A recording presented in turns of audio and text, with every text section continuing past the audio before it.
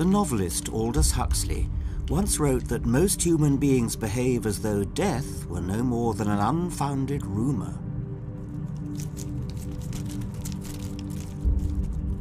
But what happens when you realize the rumor is true? Let's face it, none of us, until it hits us in the face, think we're going to die. I can still sort of picture the consultant's room. He said, well, I've got some bad news for you. We think you've got motor neuron disease. As we film this, Richard Chell has only months to live. His comfort lies in his religious faith. For him, death is not the end. Death, to me, the actual process of dying, is not something I'm scared of. For me, it's going through a door into another room. What did you mean by that?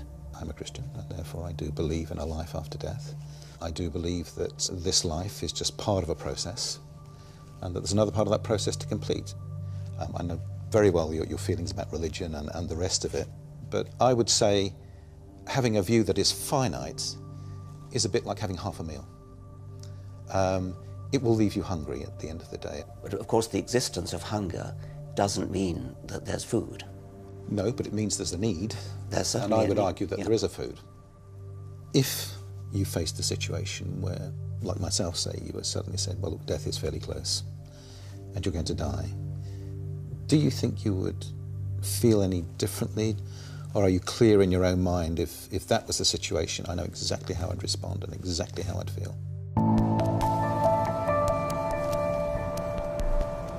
It is a fair question. I follow reason and I don't believe in God. But this series is not about whether God exists or not. It's about a more difficult problem. What, if anything, can take God's place? Religion has shaped our understanding of life for thousands of years. Ideas of the soul, sin, and the afterlife are hard to shake off, even for non-religious people like me. As more and more of us realize there is no God, what happens as we leave religion behind? I have to believe there's a plan, and that God is going to accomplish something through this. I suppose Jesus is an unpaid babysitter. It's like, if I'm not watching you, Jesus is. So do you think that we in the West are too materialistic? I think so. In this film, Death, religion has traditionally been thought to bring comfort at the end of life. But does it really? What can science and reason tell us? How does someone like me, who has no religion, face death?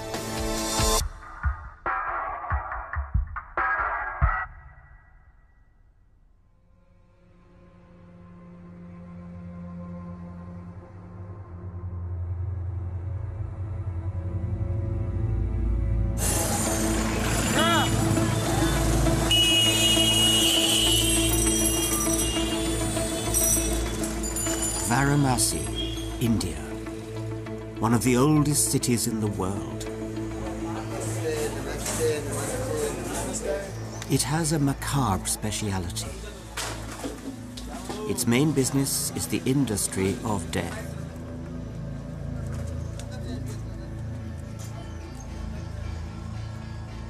Every year, 1 million Hindu pilgrims visit Varanasi, dragging with them some 40,000 corpses to be cremated on the banks of the Ganges.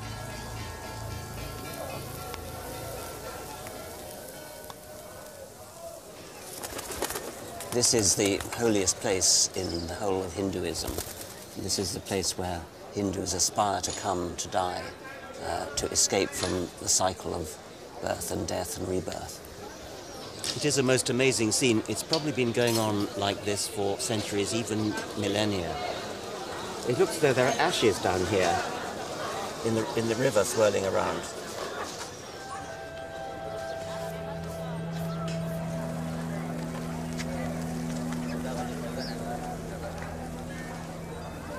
As an atheist for whom death is a full stop, I suppose I shouldn't feel sentimental about the carcasses. They are ex-people who've ceased to be.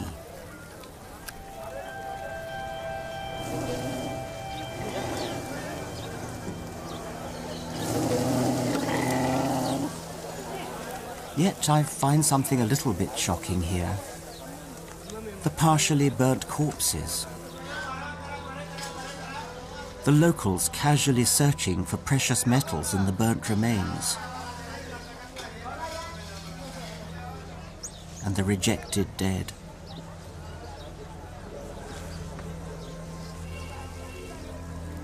Although this is clearly steeped in religion, there's a surprising lack of evident reverence or solemnity.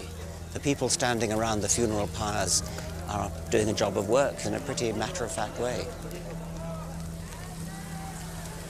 But there is a kind of logic behind the apparent lack of reverence. In this religious tradition, the flesh is no longer important. What matters here is releasing the spirit or soul. This is where religion plays its strongest card. The body may not live forever, but the soul does. On the face of it, it's a comforting idea, and a challenge for an atheist like me.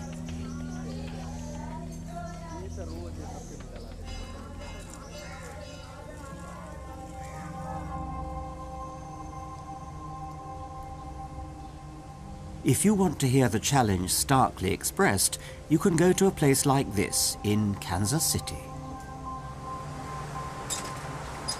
Hello, I'm Richard. This Catholic hospice, Alexandra's house, is for babies who die within hours of birth. These are clearly fatal disorders. Babies perhaps with anencephaly, Potter syndrome where they have no kidneys, severe genetic heart disease. So they're all going to die, and they're all going to die. The normal recommendation by the medical profession would probably be an abortion at that point, yes. would it? This may, be hard for some people to see. These are many of our babies for whom we've cared, some who have lived here, but all of them that we've cared for. And so this is leading us up to where the families stay. This is where the parents stay. Over the last 11 years, Patty Lewis has helped the families of over 500 babies who've died within these walls. Do you think that mothers are ever going to meet their babies again? Yes. I think the mothers believe that too, and the fathers, yes, and the siblings.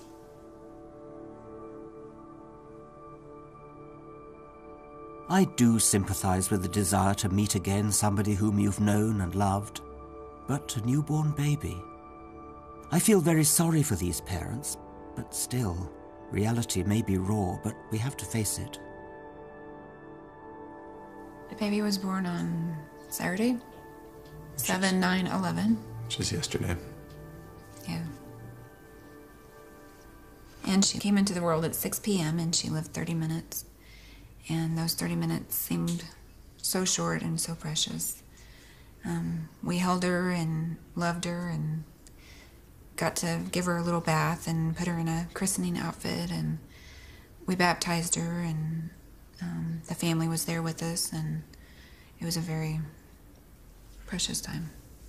Can you talk us through when you first found out that there was a problem with the baby? We found out in January that we were expecting, and it would be our third. We were overjoyed, and we go in for ultrasound to find out if it was a boy or girl. She did the scan and told us there were no kidneys, and that was no kidneys, right?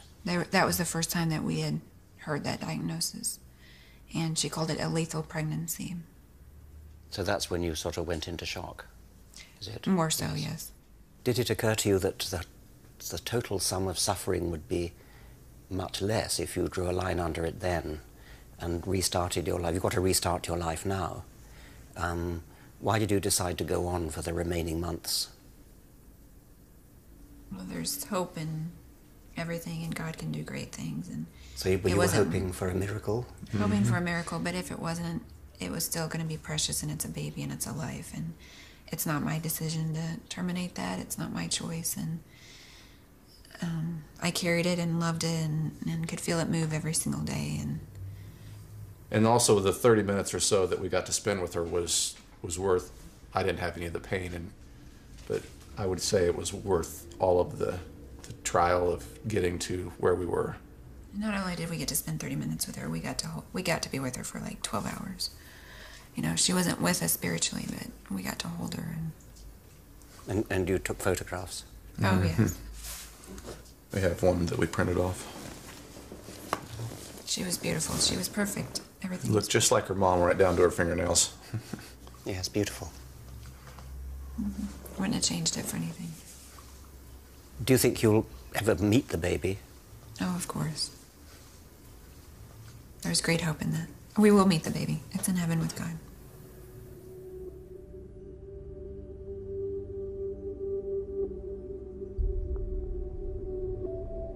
I feel for Renee and Lee. They sincerely think they're gaining reassurance from their faith.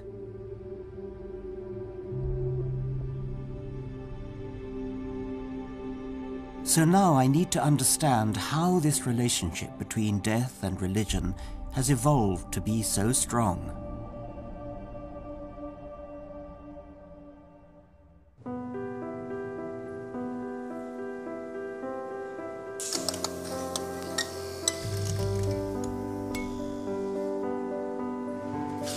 Religion denies death is real. It sets up instead the forbidding prospect of eternity, either in heaven or, worse, in hell. For me, what's frightening is not death itself, but eternity, whether you're there or not. Yet people still reach instinctively for religion and its rituals when it comes to the end. Why? It's a very, very artificial situation. We see the person lying down. Unless you're intimately acquainted with someone, you don't really see them lying down. And they may well be dressed in their own clothes, lying down with their eyes closed in an artificial situation that they're inside a wooden box. Now, all of these things bring a surrealism, but despite that, people are very, very focused on the fact that the last physical connection that they have with that person is lying in that coffin, and that's what they're saying farewell to. So why do people go on with these strange rituals? It's the business of walking away from the funeral and feeling that was well done. We liked what they've done for us, and we feel that we led someone whom we cared about very deeply to rest in a very dignified and meaningful way. And even if the beautiful oak coffin is then burned or buried, somehow you feel you've given the person a good send-off. Very much so.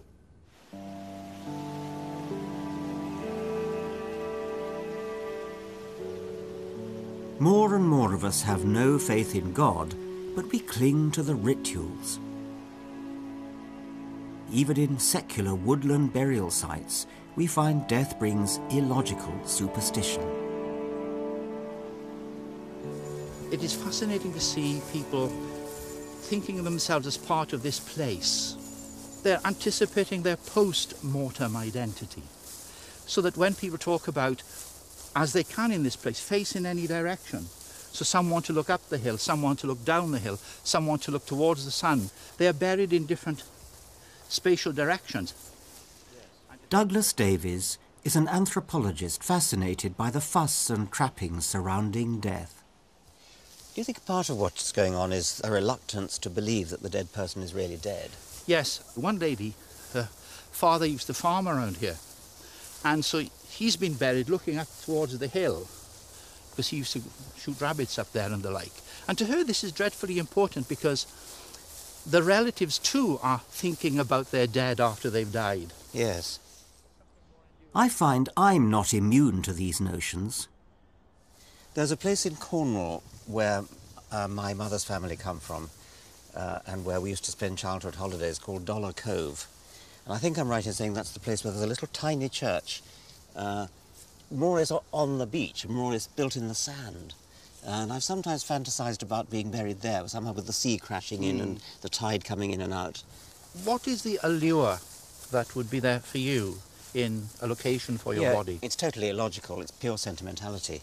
I suppose there's no rational defence for it, whatever. I mean, one should say just stick me in a dustbin bag and throw me away. I mean, but you don't want to be in a dustbin bag. No, that's right, and it is pure sentiment. I mean, we are sentimental animals, yes, as well as social animals. So why do even atheists like me carry around this sentimental baggage? When did these illogical thoughts first develop?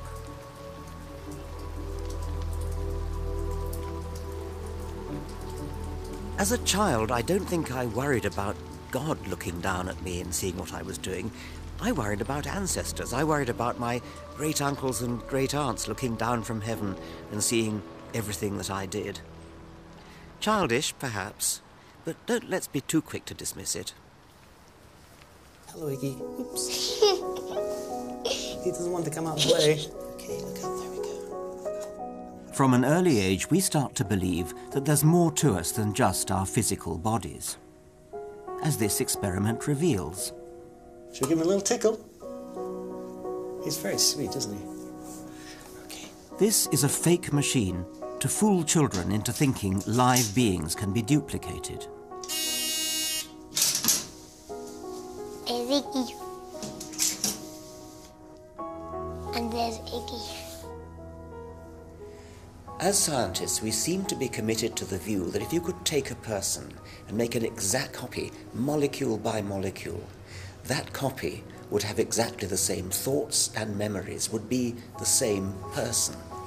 But intuition rebels. We seem to want to believe that there's some essence of ourselves, something that would not go across with all those molecules, something that a religious person might want to call a soul.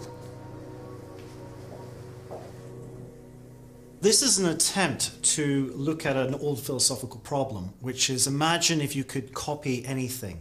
And what we've done in these experiments, rather than getting children to imagine it, we produce a machine which looks as if it can duplicate and copy anything, a bit like a photocopier for objects. Now it's two. It made two. It made two. We've shown in previous studies that they believe it can copy toys very easily. But the question is, would they really extend that to something like a living thing, like a hamster? Shall we tell him your name? Do you want to whisper? And so what copies over is the body of the hamster, the ideas of the hamster, the memories of the hamster? We believe that the intuition is that the physical object can be copied, and therefore the physical body can be copied. But we're not so sure that children think that the mind can be copied. Just like adults, they have this sense that maybe the mind is different to the physical body. Now, the reason this is really interesting is because if you believe that the mind is separate to the physical body, then it means that if the body goes, then maybe the mind can stay on and exist. And of course, this allows for all sorts of notions of spirits and the soul as being something entirely untethered to the physical world. Disembodied ghosts after death or surviving death in other ways. The soul goes on. So these young children believe bodies can be copied, but not minds. Shall we have a look? 1, 2. 2. They are already thinking there's something in charge of each being that is unique. Something like a soul? Did this hamster see your picture? Does this hamster know what your picture is? No. Does this hamster know your name? Does this hamster know your name? No. Evolutionary psychology suggests that we have evolved a sense of separate mind or soul because it's useful to us. Because the experience of being in control of your body is so pervasive, you just feel that you've made a decision, you're going to have a cup of coffee. These things, you feel like you're driving this very complex machine. Yes, you certainly do. And if you didn't feel like that, you wouldn't really be very well adapted to that. No, that's right. I mean, to be a fully functional animal, which is what our ancestors were, hunting and feeding and running and escaping from predators, you need to feel like a soul that's in control of the body.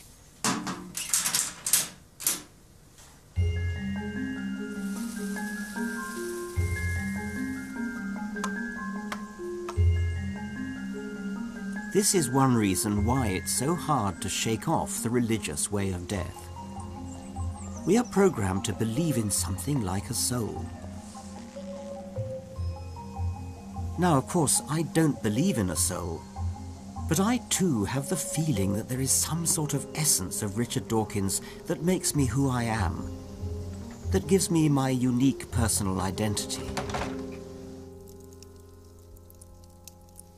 To understand more about this, I need to look at the role our memories play with the person who's known me longest, my mother. So what have we got here? We've got your first birthday party. Yes. Well, I've no memory of this at all. That's presumably me, is it? Yes, that's you, in a little dress that your granny sent out from England.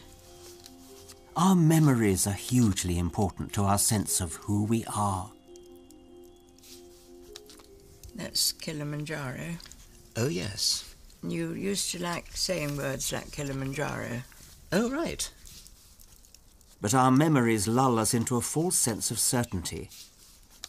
They are fallible, riddled with errors. Another early memory was being stung by a scorpion. Yes, we were miles, absolutely miles from anywhere, and you suddenly jumped off your chair without your shoes on, which you weren't allowed to do, and stepped on a scorpion. And Ali, our African boy, rushed in and got your foot and squeezed it and sucked Gosh, it. good for Ali, Sucked it for hours. Yes. Well, not hours, but... And you were screaming. We had to hold you while he sucked your foot. Yes. My memory is slightly different. My memory is that I was walking along the floor and I saw this creature walking across. Yeah. And I thought it was a lizard. Really? And I didn't step on it, I put my foot in the way of it to let it crawl over my foot. You jumped off your chair. I don't remember the pain. Don't you? Isn't that No. interesting? Because that was a terrible bit. We think back to our first memory, our first big adventure, and it's almost as though there was a movie camera in our head recording every detail. But that's not the way it is. That's an illusion. What we're remembering is a memory of a memory of a memory of perhaps the real thing. A man may wear a wristwatch when he's 20 and the same watch when he's 50. It's the same watch, but is not the same man inside. Every atom in his body has changed, has turned over. I'm not the child I once was. The child I once was is dead.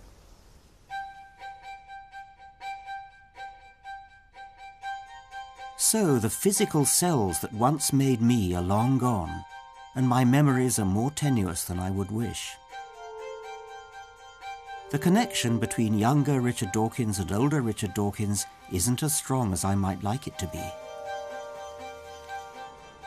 And I think this is why the religious idea of something permanent, the soul, is so plausible. Now I want to explore the reality of why we die.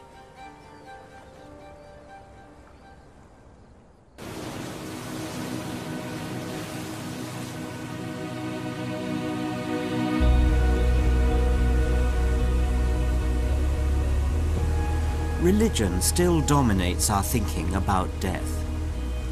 If we get rid of God, what's left? I'm on a voyage to tell you the extraordinary truth that science reveals about death.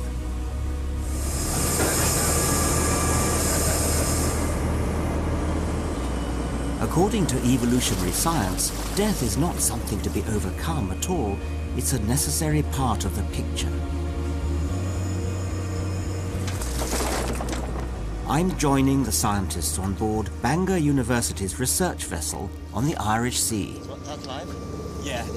So where do you put that on? They're studying the lifespan of a species of clam called Arctica Icelandica.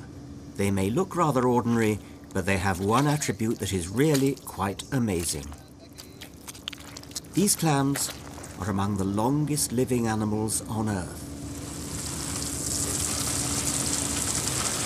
Save that one or not?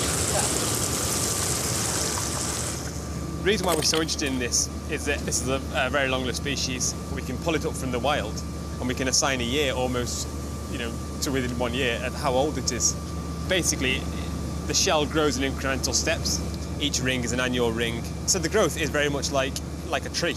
And can you guess from this one how old it is? There's a size growth curve, and this is probably 80 to 150 years old. The oldest of them reach what sort of age? Around the UK, it's around 220 years. Right. Up in Iceland, in the far north, they'll hit 350, 400, maybe even 500 years.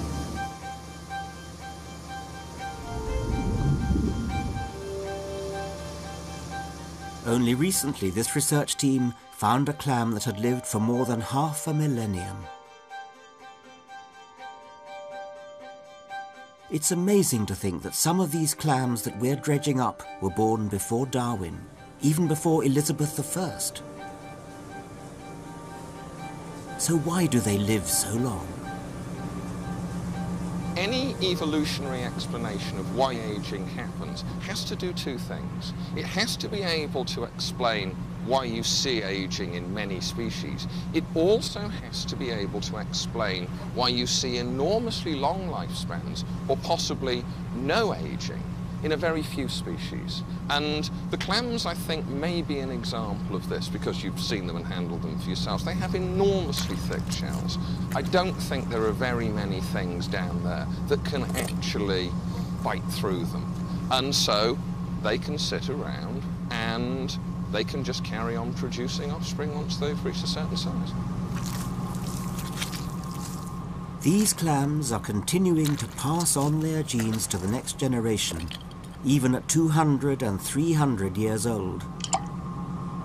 So from the evolutionary point of view, it's not just that the individuals are well protected against being eaten.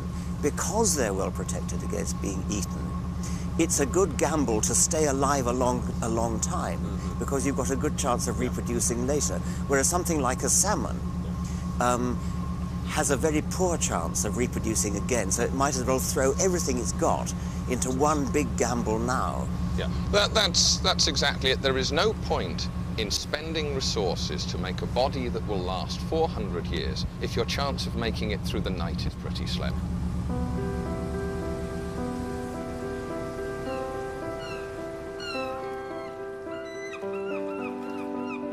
So, evolutionary science tells us a lot about aging and death. The clams are able to reproduce when they are hundreds of years old. And so long as they are able to reproduce, their genes keep them alive. We need to see death from a gene's eye point of view. Our bodies are survival machines for genes.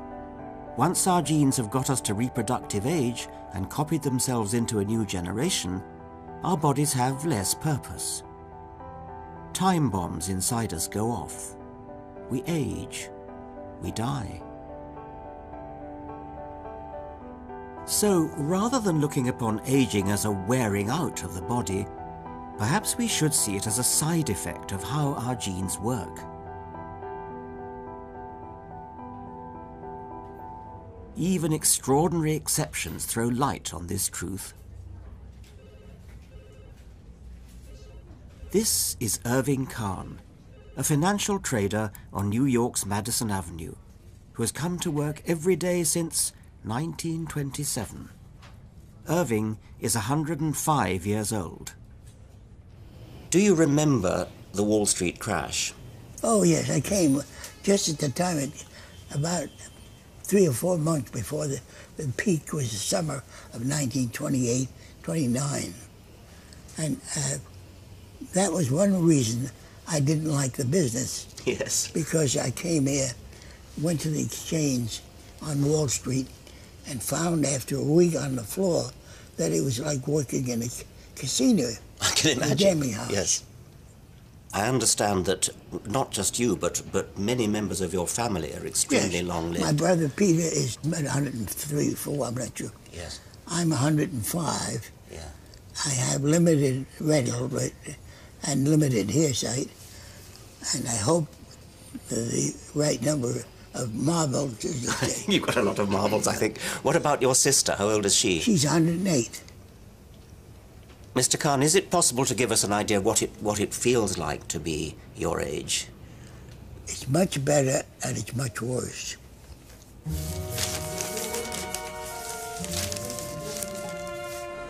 So why do some people's genes keep their bodies going for so much longer? The curious case of Irving Khan and his family has intrigued scientists who are trying to answer this very question.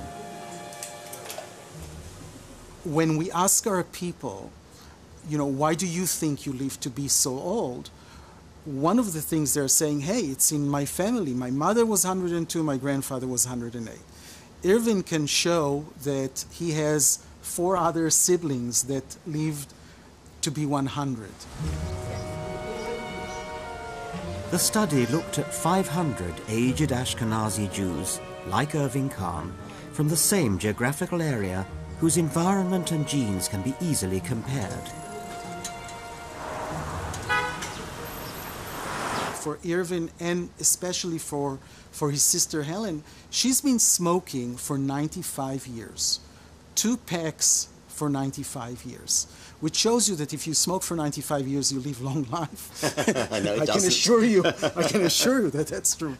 And Irving have smoked for about 30 years in his life. So the point here is that our centenarians as a group did not interact with the environment the way we tell the doctors tell their patients, that you have to watch your weight, you have to exercise, you shouldn't smoke, and you should drink 1 cup of alcohol a day, and all the things that we know to tell them. It doesn't matter for them. So for some, lifestyle and environment don't play as large a role as we've been told. But if Irving's genes hold the secret to long life, why hasn't evolution given us all genes like his? If there are genes that increase longevity out into the hundreds, why didn't natural selection favor those genes in our ancestral past? So I'll tell you, there's something very upsetting in this sense in our group. First of all, 1/3 of the centenarians in the world don't have children. Okay, so I don't know, is it having children, raising them, rearing them, I don't know what, but the point is that there's some exchange between reproduction and aging. But also in my study, the centenarians had less kids on a much later age than my control population. So if the control population has 3 to 5 kids on average, our centenarians are 1.7 kids on average. And so if you're thinking that way, we're losing longevity genes, right? Because in every generation, we populate more with the people who don't, with kids of the people who don't have longevity genes that have longevity genes. Our genes appear to trade long life for reproduction. Longevity seems to be connected to later reproduction or no children at all. So how long we live and why we die are dependent on our genes. And I'm about to look my own genetic code straight in the face.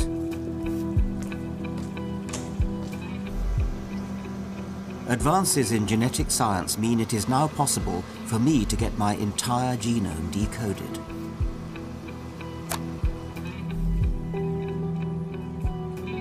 There's something very personal and intimate about it as well. I mean, this is something that is absolutely unique to me. There's never, ever been in the history of the world, nor ever will there be again, a genome which is the same as mine, or the same as yours, or the same as anybody else's.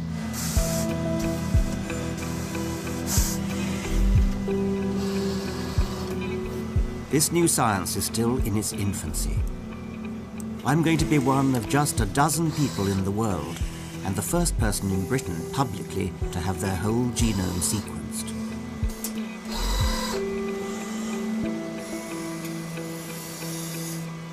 What we're doing here is very new for us, actually, and it's actually very exciting for us.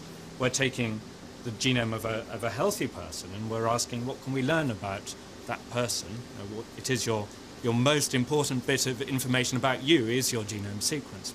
But on a serious note, of course, we may find information in your genome that has clinical or health implications. Yes, I have thought about that, so let's go. Let's go and do it. Okay.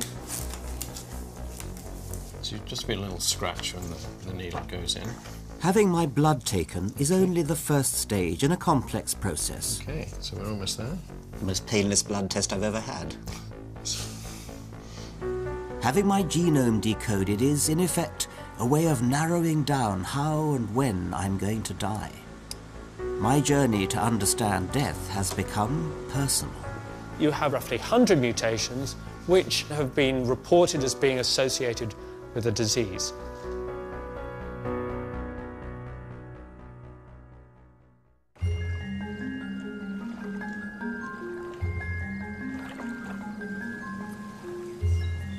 I may be one of a handful of individuals in the world to have their genome sequenced, but before I find out my results, I'm off to meet the man who was first.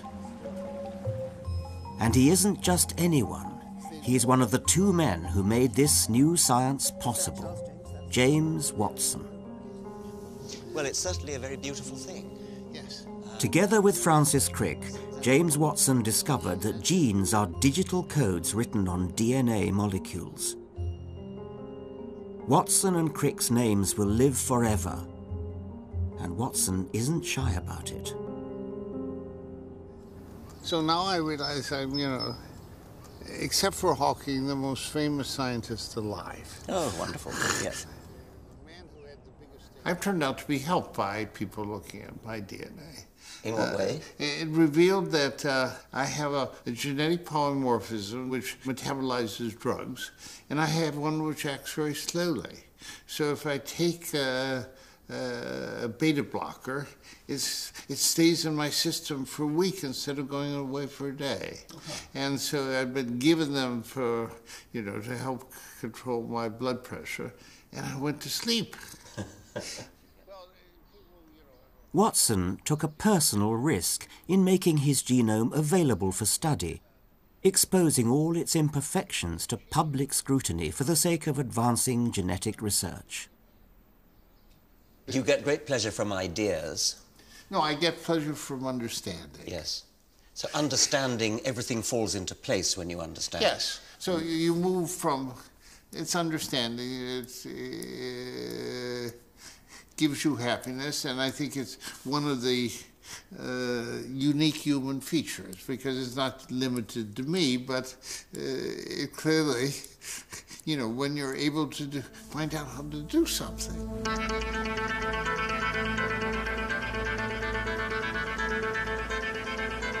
This, for me, is what is so thrilling about science, understanding things, such as how the DNA molecule underlies all life on Earth. It's because Watson discovered the structure of DNA over half a century ago that today I'm able to have my own genome analysed and understand what makes me live and how and when I might die. Today is a very special day for me. In 50 years, lots of people will be able to say this, but today I'm one of very few people who's had their entire genome sequenced. And today is the big day when I get to see the results. So Richard, it's a long time since you were in Oxford and we took an armful of your blood. We've had a team busy working since then, trying to extract the DNA and reconstruct your genome.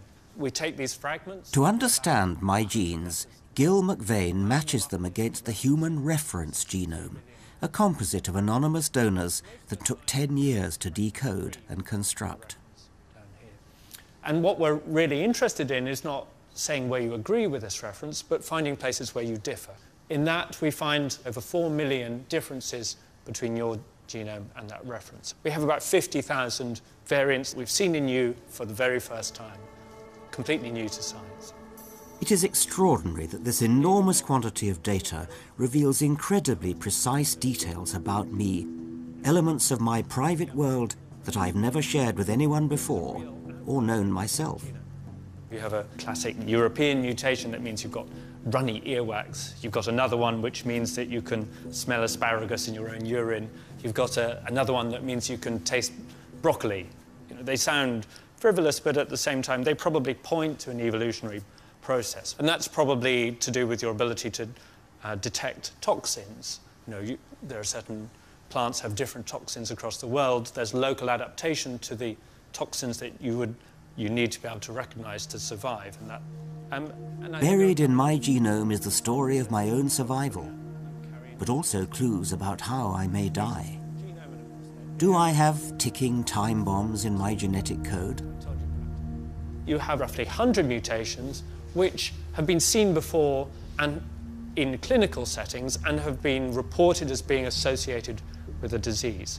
Having these mutations doesn't mean you're definitely going to get the disease, it just alters your chance of getting that.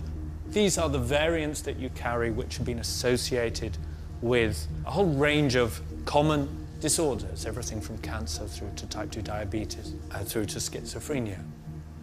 Let's just take an example of this. If you zoom in on chromosome 11, you've got a mutation which the literature tells you is associated or causes porphyria, which is the disease that people hypothesized for a while caused the madness of King George.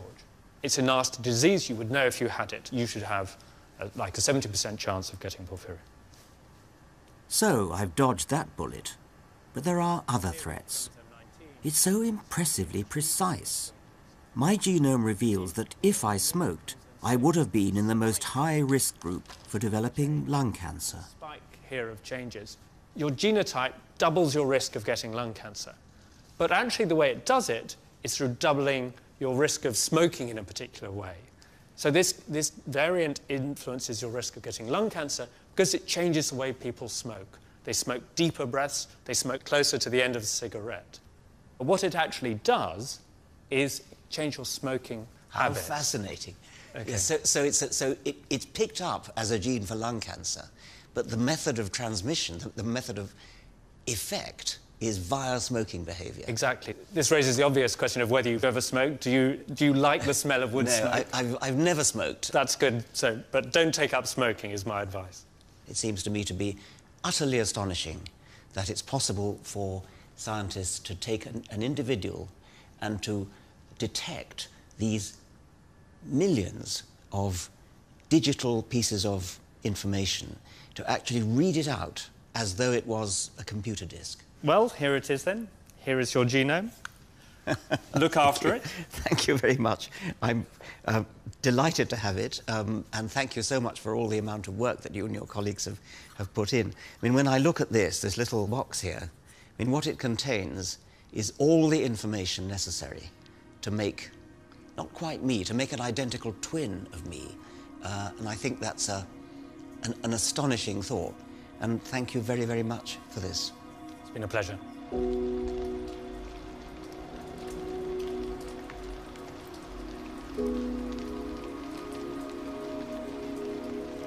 As we come to learn more about DNA, our relationship with death is bound to change.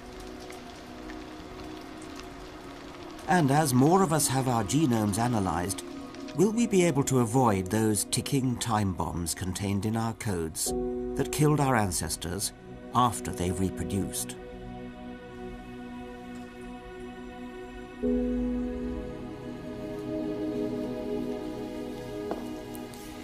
This is my genome, my whole genome. And strangely enough, portions of my genome are behind that door. Behind there is the Dawkins family vault. This has been the Dawkins Church since the 1720s, and in there are 20 of my relations, many of them my ancestors, and they have contributed some of the genes that are inside this little silver box. At the top, next to the top there, Henry Dawkins, and then 3 down, his wife, Lady Juliana Dawkins. They are my 4 greats, my great-great-great-great-grandparents. 1/64 of the genes inside this little silver box come from Henry. The bottom of this column here, the middle column, is another Henry, his son. He has contributed 1/32nd part of the genes inside this hard disk. Unfortunately, the door can't be opened. It hasn't been opened since, I think, 1919. They've lost the key. Nobody knows how to open it. There are some slots in there, but I shall never occupy one unless they can get the door open. What would be rather nice would be if we could somehow post this disk in there to rest alongside my ancestors. But the genes, the set of instructions inside us, don't rest. Just as they have come from our ancestors before us, so too do they march on into our children and their children's children. Our genes are a kind of archive of the remote past, and they go through us to the remote future. Henry Dawkins may be my 4-greats-grandfather, and he's put some genes in here. But my 200 million greats-grandfather was a fish, and by the way, the same fish was your 200 million greats-grandfather too. Amazingly, even he has put some genes in here, and they too have a chance of going on to the remote future. Our genes are, in a sense, immortal. That's not comforting in the way the soul is supposed to be, but it is a wonderful thought, and it is true. We may argue about whether we have an immortal soul that survives our death, but one thing science tells us for sure is that if there's anything that's immortal in our bodies, it is our genes.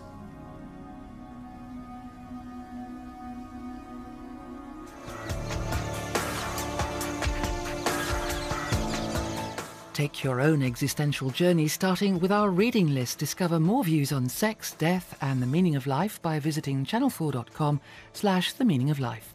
And you can see the next and final episode of the series here on More 4 next Monday from 10. Next tonight, embarrassing bodies.